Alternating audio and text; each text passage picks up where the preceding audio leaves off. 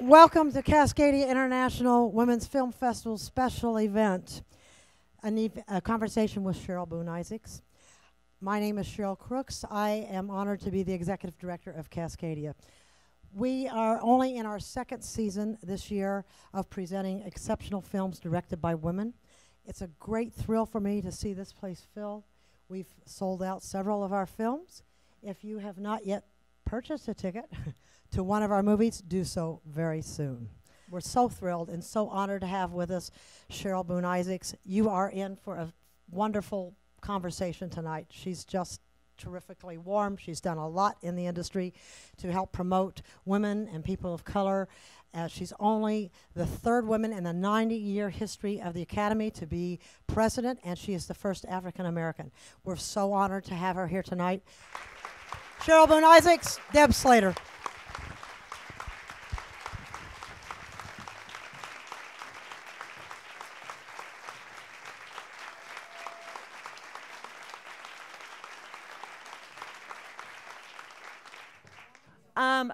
1977, publicist, Close Encounters of the Third Kind. Mm-hmm. But at the time, this was kind of a new genre, and it was a bit challenging, right? Talk about that experience. What was that like? Well, I was very, very junior. I mean, very, very junior. And there were 3 women, and our job was to work with journalists around the country to come to what was then referred to as the biggest press junket in the history of Hollywood. Wow. So it was great. Not only did I pinch myself quite often because I was actually driving onto a studio lot, being brand new, so that was amazing. Every once in a while, I actually would sort of tear up thinking, wow, good Columbia. So, and didn't speak hardly ever because I was scared to death forever. But it was a very good experience, and I learned about journalism because I really didn't know that much about it, and met journalists who remained friends through most of my career. So it was very helpful. Care to drop any names? Back in the days when Siskel and Ebert were at different newspapers, had not gotten a television show yet. Wow. And I was actually friendlier with Gene, a little bit more than wow. And the interests of with junkets, a lot of the attention would be paid to journalists between New York and LA.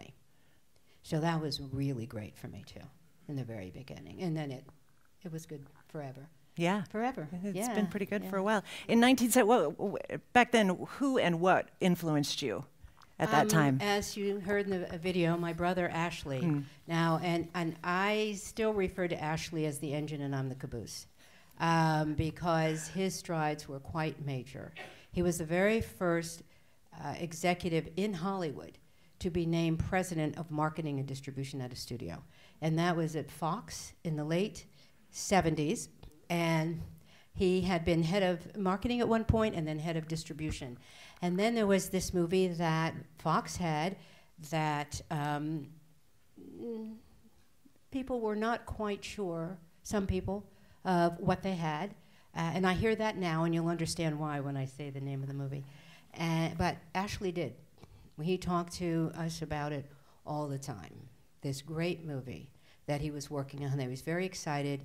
And in those days, the summer tentpole movies, the big deal was to be in the theaters over the July 4th weekend.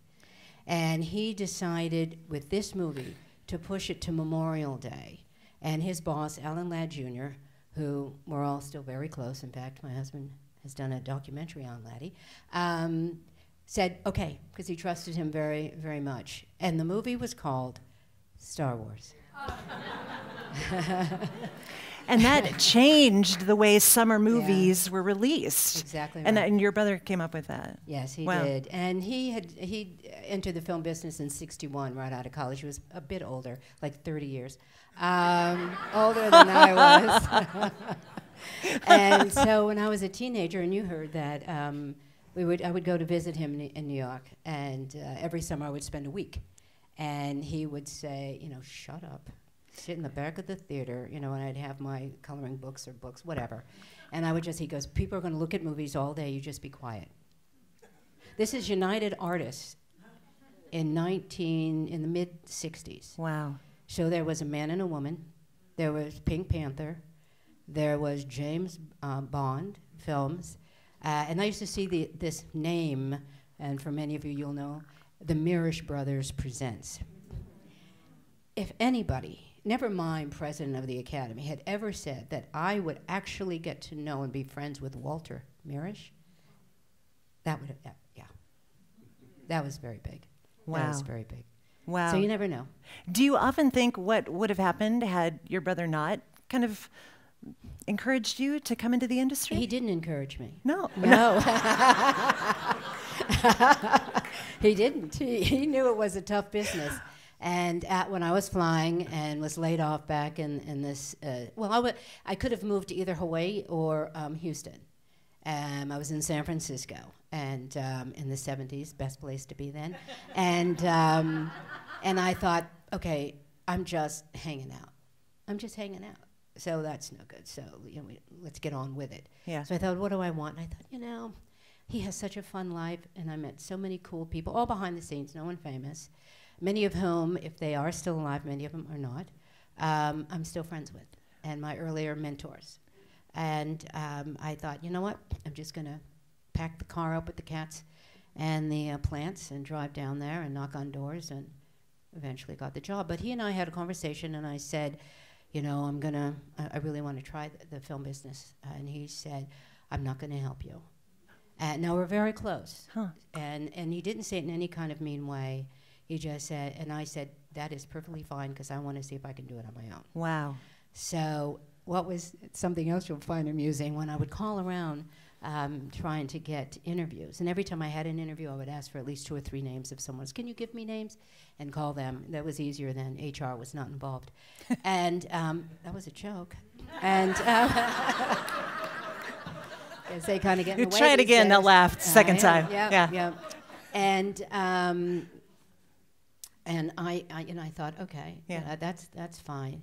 And a couple of years later, I realized that was the best thing for the two of us, because I would hear executives saying, on the phone or talking, saying, blah, blah, blah, blah, blah, blah, I got your wife that job, or I got your son, or I got, and both of us being, a handful of black people in the industry behind the camera, didn't need that. And you were very intentional with that, though. Yeah. What do you credit that to? Mm-hmm. I was just blessed to be born into a great family. Yeah. And that's really the simple thing. Wow. Really good family. Very close, very tight, very strict, very New England work ethic. Yeah. Work from 13 years All those old. things that you hate while you're growing up, but the older you... No, you didn't hate it? No? Oh. Good. I did. Which is probably why you are who you are. And okay, so you've been in the film industry for just over 40 years. You have to have some great behind-the-scenes stories. You've rubbed elbows with a lot of very famous people, obviously. Any stories that automatically come to mind? After being elected president, my husband, for like the first year or so, I'd come home and I'd walk in the door and get all fancy and say, I made a new friend. Because I know better, which always helped. I learned that one early. They're not your friends. Okay? We'll work together. They're just, They're people. Colleagues. And most of them are incredibly smart and very businesslike, and they're caring about their career. So this is not the time to be cute. It's the time to be efficient. Yeah. Yeah. So you're not going to give us any dirt, are you? Oh, no, never. No. Because you never know. But I had some fun moments, and sometimes I do forget that when you and I spoke the other day, I forgot that I actually met Prince Philip. Yes. No, not Philip. Camilla. Camilla. You Prince, talked about, what? yes. Charles. Can you imagine? Okay, silly girl. Okay. Yeah. At St. James Palace, at their home. And at the very beginning, there was like 3 of us from the Academy, and the 2 of them came out and shook hands, and just a few of us. And then standing behind us, going second, was like Jeremy Irons and and Emma Thompson and a few folks that are quite lovely and wonderful. Judi Dench, is she to die for? Oh, yes. Fabulous, fabulous, lovely, lovely. Yes. Yes. So that was fun. And you were recently asked to speak at someone's memorial. That was another Yeah. amazing thing when I got asked to speak at Prince's memorial service. They called and asked could they rent out the theater at the Academy. And for many years, we never, ever, ever did that. And even now, it's very select, because otherwise you wouldn't have time to show movies. And I said, absolutely, you can use the theater. And they said, we would really be honored if you would actually say something. And I thought, Prince? I said, of course. And they went, oh, that is so lovely. And I thought, Prince? It's not. Right. Okay, that was what was wonderful. A little Prince. Magical moment. You Yes, probably and have had a then lot I of those. asked later, and Yeah. I said, why? And the person said, because he believes that the reason he became a member of the Academy was because of you. Wow. Because it was part of the A2020 initiative of so many women and people of color who were not members. Wow. For whatever reason. Right. So let's talk about the Academy. You were elected in July of 2013. Take us back to that day. When you got home that night, what happened? Well, there and I need a tissue. Does anyone have a tissue, Sheila? I don't. I'm sorry. Thank You you so got- much. Oh, Thank you. I knew Sheila would have one. She's standing here. Oh, it's the weather. No, I'm kidding. yeah. It's not. The weather's beautiful. No, it's not. No, yes, it No, is. it's not. Yes, You're it is. kind. You get to You're get very beautiful kind. greenery. It's beautiful. Anyway, so the thing that's very interesting about the election of officers for the board and for the Academy is it actually happens at the scheduled board meeting. So when you walk in, you're not quite sure, and we don't campaign. And you're elected from the board, not membership, because that would be insane. Yeah. It would, turn into some political horror show. But so the people on the board know who's involved, who works, who whatever. I had at that point been on the board 21 years and had held every office. So it's like, but even that I was not sure at all. And that's how the meeting actually begins. Our attorney stands up and goes, "Okay, we're opening nominations." Okay, and that's how it goes. And then we vote, secret ballot, of course. And when he opened it, and he said, "Your next president is Cheryl Boone Isaacs," and I did have an out-of-body experience. I didn't remember anything for the next, I don't know, half hour, so I really didn't. And then once we go through all of the officers, then we all shift seats to, oh, now, we're in the front. Isn't it interesting? And then you go on with the meeting. It's very interesting. Wow. So you have to be, on your guard. And most people in the room already know what's going on. They've been on the board, so it's okay. But I thought, oh, my gosh. And John Lasseter, who is head of Pixar, and he was a vice president, he sat next to me, he goes, "This is historic." And I thought, yeah, but, and yes, I knew, but not to the degree, because, why would you? How would you? Anyway, the meeting is over. A few of the guys asked me out, to go and have a drink afterwards, because heaven knows I can't eat or drink before.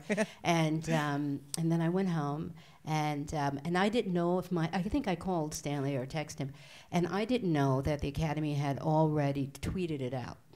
Okay, right after I was elected. They didn't even wait for the rest. They just out. And I didn't know that, because you're in a meeting for about 3 hours, 2.5, 3 hours. And then you're drinking cocktails afterwards, right? And then, I go Yeah. out and, Yeah. have a glass of wine, and then I go home because you're drained, right? Yeah. And I go home, and Stanley was very excited, and he's oh, my God, and it's everywhere, and I'm getting calls.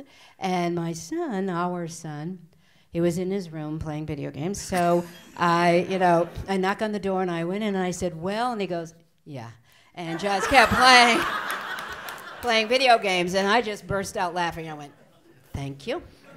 Thank you. All right, just keep it down. And then the next morning, what am I doing? I'm out in the yard cleaning up the dog poo. And I'm like, oh, you know, so it's very, you know, because you still have to go on living. Right? Life goes so on. It's funny, yeah. Yeah. And then you served until last year, 2017. So how does this work with the terms, and can you still vote and all of that? What goes on with that? Everyone who is accepted to be a member, and you apply to be a member, and you pay your dues, and then you're a member. Then you're a member. The Academy now has 17 branches, which pretty much covers every aspect of, particularly the actual making of a movie. Therefore, you know, of course, you have actors, directors, writers, cinematographers, editors, sound, visual effects, animation, short films, costume, makeup, production design. There's not a branch because they're not represented on the board called Members at Large that is full of the most amazing people. A few of us started talking about that's kind of like a fertile ground as they move into either establishing their own branches, because over that time, casting has now become an actual branch with a representation on the board. So has visual effects in the time I've been on, as well as hair and makeup and costume. So, you know, very much of inclusion of the entire process. I come from the PR branch, the marketing group, and then there's the executives. Even though many of us in the PR branch are executives, and the executives, of course, are head of studios, head of production, post-production, different things like that. And each branch sets the criteria for the recognition of merit. And not just Oscars, but any of the other ways that we recognize talent, as well as setting the criteria for membership. So you don't have actors deciding who should come in as an editor. You have, so the standards, that's why the standards are so high, because we want a certain skill level for the conversation to stay at a certain level as we represent our medium that we love so well. Sure. So that's how that works. Okay. And if you run for governor, each term is 3 years. And at this moment, the max that you can be on any committee, actually, is 9 years. And then you have to step off just to make sure that there's new blood that comes on. Okay, it doesn't mean everybody stays for the 9 years. It doesn't mean that they'll get reelected after a first term. So it does have it's shifting. So that's how the board is made up, which is why we have 51 members. We have 51. And one aspect of the A2020 initiative that I initiated was there were only 2 of us of color on the board. And throughout the time I was on the board, there was never more than 3. So, like, no. So, I brought on Asian American filmmaker, female, who had won an Oscar. Jennifer Hugh Nelson, if any of you in animation. Brought on Reggie Hudlin, African American, from the director's branch, who I had hired to co-produce the Oscar show one year, second year of Oscar So White. And, you know, I said, I'm not being up here alone. And so it's like, and the very first Latino American, Greg Nava, who you know, is a brilliant writer and director, certainly from my favorite movie of his, El Norte. So now, you know, we want the conversation to matter. We want it to, you know, have people who are in it, so to speak. Right. And we got criticized a lot for pushing out older people, which was the intent of some journalists. It didn't matter what I said. Sure. Because in those years, we would bring in new members who were in their 50s, 60s, 70s, and one gentleman was 94. But it didn't matter. Yeah. That wasn't as sexy and controversial as saying I was throwing out older white men. Right, right. Insane. I mean, it's like, really? What do you think was your biggest contribution while you were president? I would say the inclusion issue, and think I said to you, I think it was I guess it was maybe the first Oscar So White, my second year. The speech I gave, I heard from top people in Hollywood. Cheryl, we heard you. And I've seen a shift. I have seen a shift over the last couple of years. The goal, however, because I've seen this door open before, and so the goal to me is the door doesn't close. So there, you know, and I could not have done it without the support of the board, which was always a unanimous decision. And we had committees working on different areas in order to move this very quickly. Because as a minority, I've heard the speech many different times. I like the walk. I like the talk, the walk, and I like to see it done. And I don't have to be, you know, sort of the leader. I can be very good at, you know, I'm very female that way. Wouldn't you want to do this? You know, and you go do that, and somebody else. I think it'd be really great if you do that. And I also felt because our membership of now 8,000 was a little over 7 then. You know, these men and women represent the top talent in town pretty much. So therefore, they have the ability to hire, to promote, and to mentor. So therefore, if our conversation stays in this vein, they will go out and notice a difference day in and day out on how they conduct their business and how that can change. You know, not stand up and declare, which a few press people kept saying, aren't you the voice of diversity in Hollywood? I'm like, no, because first of all, I know that game, right? You put somebody up at the top and then you knock them out. I said, no. So, you know, so you don't, you know, no. And a lot of people working behind the scenes, very much involved in making this change. So that to me is a great thing. And different people would come up and say, can I talk to you? And I know right away they wanted to have a sensitive conversation that they weren't sure they could ever have anywhere. And I'd go, absolutely. And would tell me that, you know, I never really thought about it, which makes sense. I get that. You know, no, people aren't sitting around saying, I don't want. Maybe a few, very few. That's not how most people are. Right. So you just need to give everybody to sort of open that peripheral vision of yours and just look around, check it out. And as you said earlier, one of my favorite words is opportunity. Yes. Because many people are talented in many, many different ways. And what they lack quite often for any kind of personal success is opportunity. And we've seen it many, many, many, many times, and many people in this room. So I say, create opportunities. So I think that changes a lot. You must be so, yes, absolutely.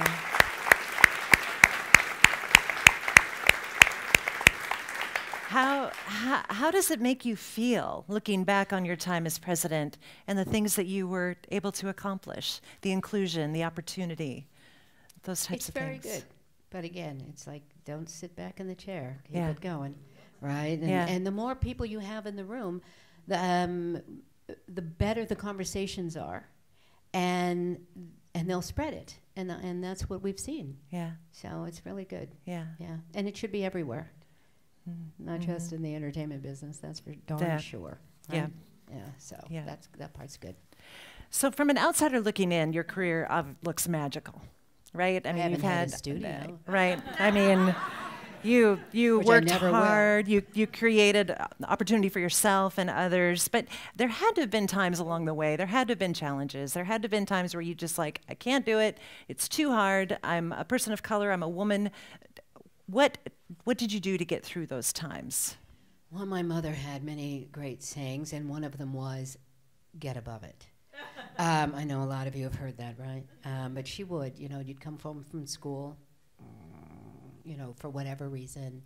I remember I wanted to go to a high school in town, and I'm from Springfield, Massachusetts, it's my western side of, and I wanted to go to classical high school, and the counselor in junior high discouraged the kids of color from going to classical. And I remember crying and going home, and my parents just looked at me and not even blinked, not angry, not anything, going, of course you're going. And that was all. You know, it wasn't a discussion. It wasn't march up to the school. It wasn't anything. Of course you're going. And, you know, that was, it's like, okay, she'd go, no, you're going. Yeah. And that was it. And, you know, each time. And there were many. I was passed over for many jobs. And, you know, you'd get a little angry. And then I'd start thinking, I might have dodged a bullet there. And then usually I did, you know, and I didn't know it at the time. So, which I tell my students all the time. I go, you have no idea. And maybe you weren't supposed to get that job. Maybe there was something else that came along that might be better, you know? Right, right.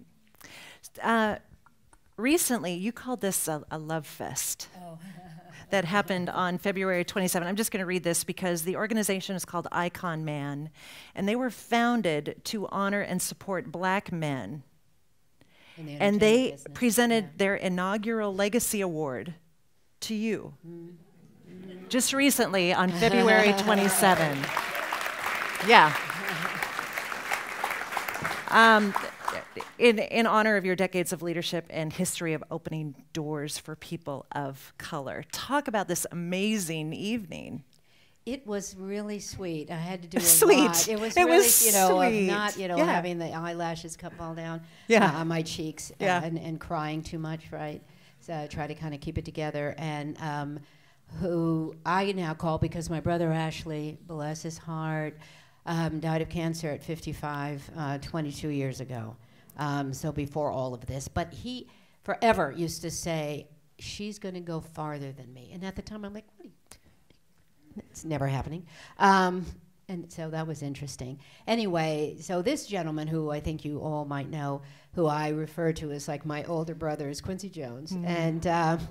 And Q, you know, they had asked him if he would be on the host committee, and he goes, host committee? I'm giving her the award, you know. So that was very sweet. And there were a few famed, you know, folks there. But what mattered to me a lot were a lot of the men who are behind the scenes that pretty much all knew each other. A number of them who had only become members of the Academy in the last couple of years, even though they've been in the business for 30, 40 years, you know, feeling that they don't really want us, right. So never joined and did. So that was great, you know, agents, entertainment attorneys, let's see, many, just names I know, but you probably wouldn't necessarily know. So that was really, really lovely. And you were probably picking up dog poop the next morning, right? Oh yeah, oh yeah. As per. No, I love the fur people, as I call them. The fur people who live in my house. That's their name. A few quick questions. Your favorite movie? You know, it's boring, I know, but actually, I do a little twist on it now. It's Godfather 2. Oh.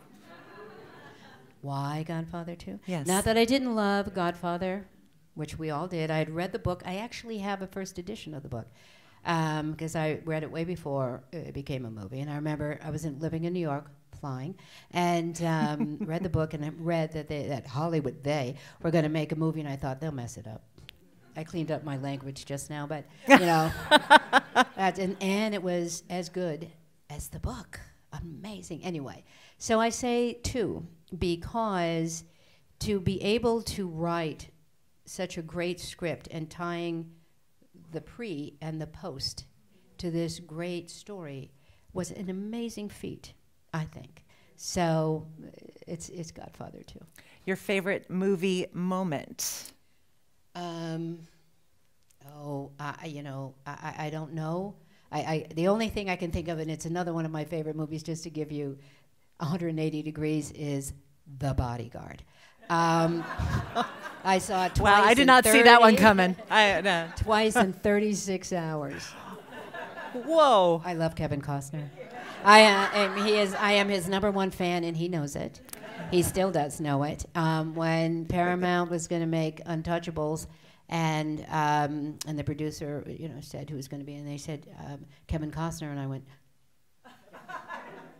"You mean Kevin Kline? No, Cheryl. Kevin Costner." Oh my God!